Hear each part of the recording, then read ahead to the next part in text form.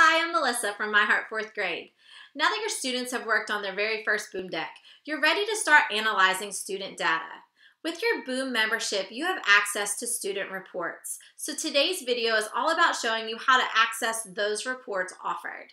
So the first way I'm going to show you is how to access a report straight from your Boom library. The second reporting feature I'm going to show you is if you wanted to do an item analysis.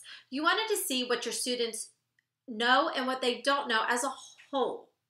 And the last reporting feature I'm going to show you is how to look at a specific student within your classroom. Whether you have one deck assigned to a student or if you have multiple decks, you can see everything in one page.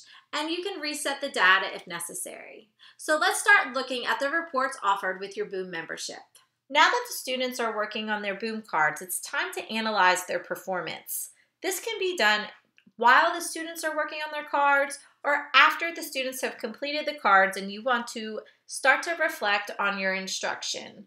So once you're logged into your Boom account, you're going to want to click up at the blue margin where it says Reports. Here you'll have all of your classrooms listed on the left.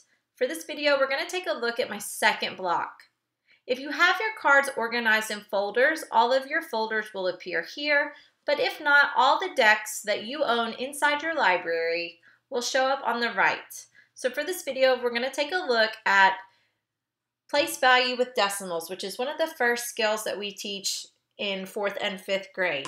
So when I click on that, all of the students in my second block will appear and their scores. So I can quickly scroll down and see how the students did. If you notice, I've got 2 students that didn't pass this deck. So I know that I need to pull those students and work with them immediately because there's something that they are missing. Maybe they don't understand the thousandths place, or maybe I need to go back and review 4th grade place value.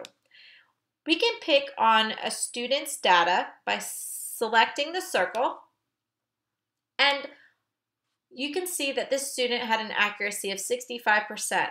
When we click directly on the red bar, we can see what the student guessed and what the correct answer was. So this is specifically helpful when you pull up a student and you want to review things with them and ask them questions. You know, right here, she probably just quickly guessed. She picked the answer pretty quickly because right here we have the average time per card. So you can see how much time is spent on each one. Here, once again, she picked the hundredths place when the correct answer was the thousandths place. If you have more than one deck assigned to your class, you can pick those up at the top and you can see how your students are doing on a variety of skills. This is especially helpful as you get closer to testing season and you want to use your time wisely. As you scroll down, we can see how the students did. Alyssa is passing all 3 decks, so I know that we don't need to spend time with place value or rounding decimals. But I do have some students that need some help. For instance, Austin needs help with reading and writing decimals to the thousandths place, but he understands these 2 other skills because he's passing with an A. One other thing I want to show you from this screen is if I wanted to clear off Austin's data. I would click on this 1 because he's not completed this set of Boom cards. That's why we have a 1. And I don't like how he's doing. Maybe we work together in a group and I want to give him a fresh start. So I'm going to click Delete Entry and all of that data will be wiped away. And now he has a fresh start. Another way that we can look at data is by going into our library.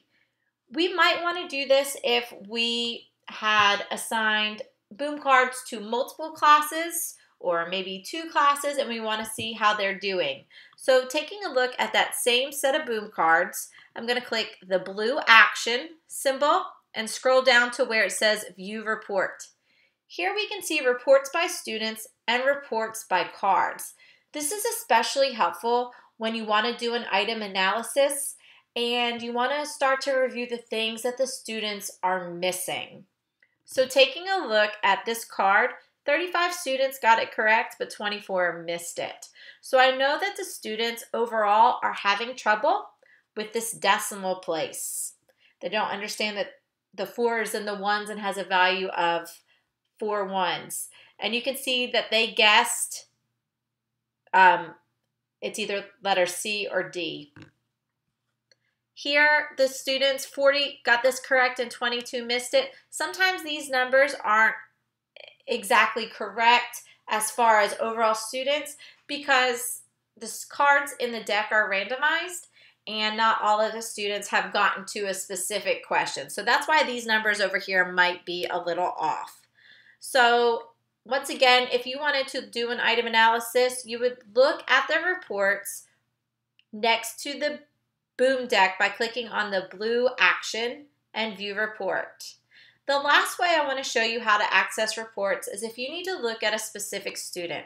Maybe they are in intervention or you are doing some progress monitoring. Maybe you have a parent conference and you want to be able to show the parent how the student is doing in class. So you're going to click the classes icon, click the plus button, and then find the student that you want to take a look at. So in this video, we're going to take a look at Portland. We're going to click on the plus symbol next to her name and click on the report icon. Here's everything that is assigned to Portland currently. The green circle with the check mark means that she has completed the deck in its entirety. And here's her score. On this deck, she received a 23 out of 24. Place value mixed review, she received a 21 out of 24.